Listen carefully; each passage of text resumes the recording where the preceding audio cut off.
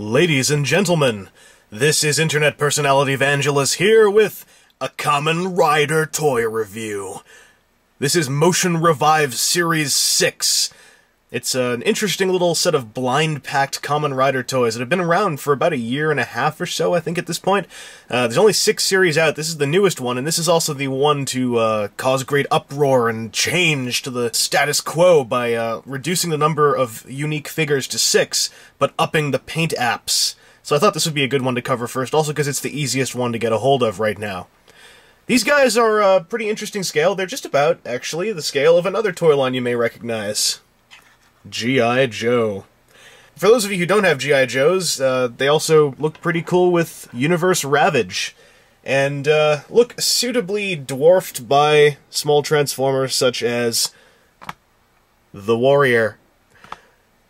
Now, they're very cool figures, and there's a lot to cover, so I'm going to start off on one of them, the one that pretty much can also display to you all the unique and neat aspects of the Motion Revive series. Let's go! This is Kamen Rider Kuuga in his rising mighty form. You know, in retrospect, that segue could have used some pun on no fear, no pain, but my bad. So, the interesting choice here is that, as you can see by the golden trim and the golden leg brace, this is not just mighty form Kuuga, this is rising mighty, which is an interesting choice for the Motion Revive series, because the SH Figuarts Kuuga figures that are on the way are not rising, they're just normal base forms. Now, the detail on these guys is something that's pretty impressive, especially considering they retail for really, really cheap in Japan. They're really expensive on the aftermarket, unfortunately, but in Japan itself, these guys are literally like $5 to $6, I think. Last I checked, it might be different now. This guy's got some pretty decent posability, and he's also got the least limitations of the bunch that I've got here, so this gives you a pretty good demo of everything. There's 24 advertised points of articulation, you've got balls everywhere, you got double-jointed elbows and knees, ankles, there's a torso joint. It's all ball joints. As you can see, the torso is just a ball connected in the mid-chest area. Ball-jointed neck. This is actually really good on a lot of them. What you looking at? I'm on a Kuuga! There's a very few figures where the neck articulation is hindered, which is really impressive given that the ball is set that deep. Really, it's just Gatak, whose head is almost immobile. There's also really, really nicely done shoulder, where it's actually a double ball. There's a huge ball socket joint connecting it to the chest, and a little ball socket joint connecting the arm. So, posability-wise, these guys, with all this stuff they can do, they really beat out almost all the other toys on the 3 3/4 inch scale, and for their price, they definitely beat them out. They also tend to come with weapons, which up until now were pretty much unpainted. Now that they are painted, it's nice, but they have one problem that I'll show you when I get to one of them. Also, a lot of them come with alternate hands, which are really easy to swap on and off. Kuuga, in this case, comes with the normal grippy hands, and karate chop hands, or henshin hands. So, it's really nice to see them returning to these older figures, albeit because of Decade, but I hope that Motion Revive continues, because this is such a cool scale to have these guys on. I mean, you can have Kuuga minding his own business, and then Cobra Commander shows up with a gun! And Cobra Commander has apparently grown massive balls, so Kuuga's just like, Rider kick! And then he notices Cobra Commander has a gun, so he takes it from him. And then he goes like, I can use guns too. And Cho Henshin! Into Kamen Rider Kuuga, rising Pegasus form. Now this is where we can cover the accessories. Now this accessory is painted gold, and that's a big plus over all the older accessories, which typically were just solid black plastic. However, it still has one problem, that being, it's incredibly bendy. And if you get one that was in the package in a bit of a funny way, have fun unbending that. Yeah, that's something to look out for, especially on swords. And, well, you know, speaking of swords... None of you are gonna get that joke. That joke is like 5 or 6 years old at this point. I can't count. Anyway, this is Kamen Rider Blade from the 2004 Kamen Rider series, Kamen Rider Blade. He's a really great balance, actually, of paint apps and accessories, and just check out some of the detail on this guy. Bear in mind how small he is. It really is impressive. Also, He comes with a really interesting accessory. He comes with the blade rouser, and it comes with a holster. You can pull it out, put it in his hand. Unfortunately, it's only painted silver. It doesn't have any additional details, but they're all sculpted there, so you can kind of see. So, you can paint them in yourself if you really want to. That's something that really helps these guys out, which I'm going to be doing eventually. His other cool thing, though, is he comes with a thing to replicate the blade rouser's little card holder, which is this red piece of plastic. Unfortunately, it's solid red, and when you stick it on, it's, you know, it's not that convincing, but it's still pretty cool. I think it's a nice touch. Blade himself is very silver, and it really is nice. He's shiny, he's got detail all over the place, and one really neat thing about these figures, and something that kind of is a Kamen Rider thing, it's a marketing thing, is that due to similar suit designs, a lot of these guys pretty much can be made by building themselves off of another one. Like, this guy, basically, his legs are on all the Kamen Riders from this series, and the armor is very easy to resculpt. The arms are pretty much the same, so I'm very sure we're going to see some more Blade characters. I gotta say again, the posability on these guys is fantastic. These are some of the best toys you can get if you're a Kamen Rider fan. I just wish they were easier to get a hold of. Overall, very impressive little guys. Let's cover what a lot of people wanted to see.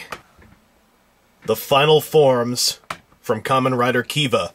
This is Ixa Rising. This is the third Ixa suit, actually. The first two were basically identical, but this was the big upgrade where he simultaneously did a Faiz routine combined with a Kabuto cast-off combined with Den-O transforming faceplate, which I thought was kind of funny at first, but I've kind of grown to like this design. It's got a cool metal hero thing, and there's 2 paint colors on his sword, which means he got a lot of love. And he's got paint on his other weapon, his little cell phone gun. Now, this toy is this is one of the better figures, I think, just because I'm guessing because he's from the series that was current when this came out, he got a lot more detail. He does use a lot of reused parts. By the way, he's even got the little fessels on the side here. You can pull those off. This is the Ixa toy from an earlier wave.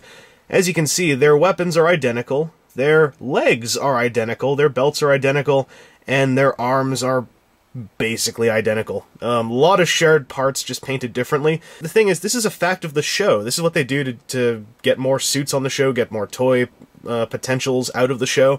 And it works well for Motion Revive, because it means that we get to have basically a great chance of seeing almost all the Rider suits from the newer shows, if the line continues. A lot of people are into Ixa, and this is, more or less, the only way you're going to get a nice quality, posable Ixa figure.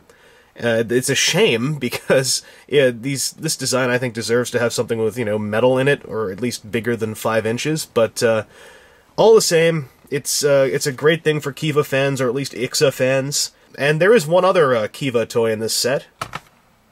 Kiva Emperor, another toy that very likely will get screwed over for future releases, as far as I can tell. Kiva Emperor is the centerpiece of Series 6 of the Motion Revive Kamen Riders. He's designed to be it, because this was the final form of the main rider of the year these came out. He has the most pieces, the most paint apps, the biggest accessory. He is loaded. This guy is the bang-for-your-buck figure from this set. Just get a look at the facial detail on this guy, too. Check out just all the little green jewel, the silver trim. It's very nicely done, especially considering that this is a blind-packed figure that is not retailing in Japan for more than like $5 or $10, I guess, if you try to buy them single. It's really impressive, and also he has ball joints on his cape. Now, this actually didn't turn out all that well, because the idea is this lets you have a posable, double-tailed cape.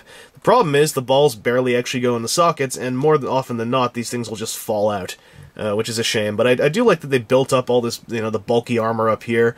He also is the only other figure in this set to come with multiple hands. I have both types on. He's got the normal gripping hand and the Kiva funky kung fu pose, and you can put, you know, both grippy hands or both funky kung fu pose hands on him if you want. And he comes with the Fap sword, and you can actually move the yeah. I'm gonna beat you so hard, Fangire! And another thing you can do with this, aside from knock his hand off, is you can pull the little bat off, and you get the original version of the King's Sword. when it made Wataru all evil and grumpy for like a half an episode. Yeah. And he comes with Tatsulot sculpted on there, solid gold, same with Kivat. But it's not bad. I mean, those are little paint details you can add yourself if you really want them. I don't really care. And this is another bang-for-your-buck figure, as I said. Just like Rising Ixa, this guy looks like you're getting something really awesome. Not to say Blade and Kuuga don't look it, it's just that I think they made Rising Ixa and Emperor Kiva out to be just really nice centerpieces. If you're a Kiva fan, these are a must. If you're not a Kiva fan, you may want to skip them, although I'm not a huge Kiva fan and I still enjoy these suits, and just as standalone toys, they look really cool. There is one other toy in this set, though. The one who lost his love, his organization, and his friends. The manliest rider of Blade. It's Kamen Rider Garren. For some reason, he keeps looking away from the camera. I don't understand what... Oh my god! Yes, they released Garren, but they only released him like this. A variant based on the second-to-last episode of Blade that he appeared in. This is Garren after the Diamond King Undead beat the crap out of his face and pretty much beat half of his helmet off with the butt of his sword. It's a really cool sculpt, actually, and I'm really surprised how much of a likeness there is there to Tachibana.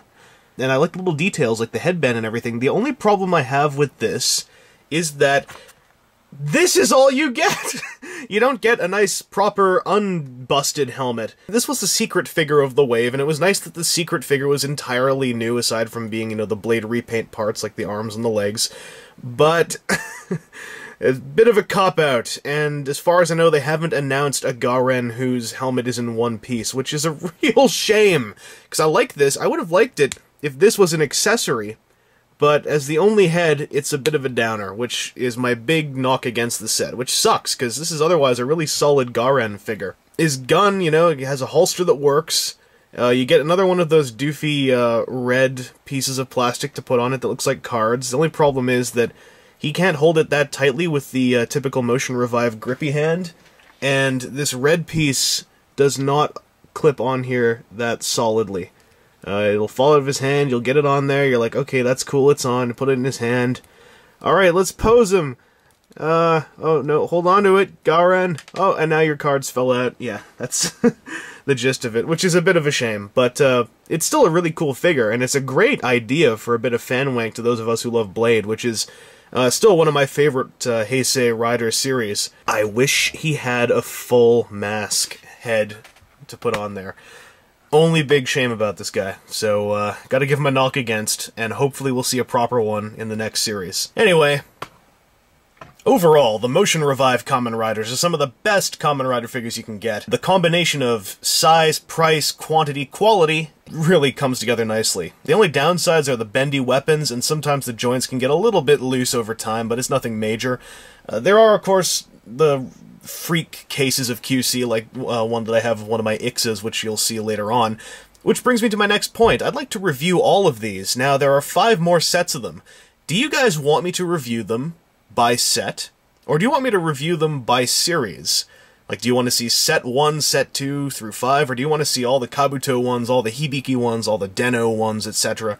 Let me know in the comments and I'll figure out what I want to do. In the meantime, I do recommend these a lot. This series you can still get from HLJ or $19.99, I think, unless they've sold out. Check eBay too. eBay sometimes has these guys on auction. I also hope that the Motion Revive series continues on, because it has a lot of potential, and thanks to these Blade and Kuuga figures getting made, a lot of that potential is really starting to get me amped up, and I hope it doesn't die off while it's still ahead, because with Decade around, they have a great excuse to cover at least all the other main character riders from the Heisei series, and I hope they do, because when you start lining them up like this, things get pretty epic. And I hope I can at least line up 10 Heisei main riders in this scale, because it looks damn cool already. There's only 4 more to go. And there's already a bonus one, because while we have men here who could walk the heavens and bring it to its knees, this is the one who could punch it in the face and make it say uncle. So come on, Bandai.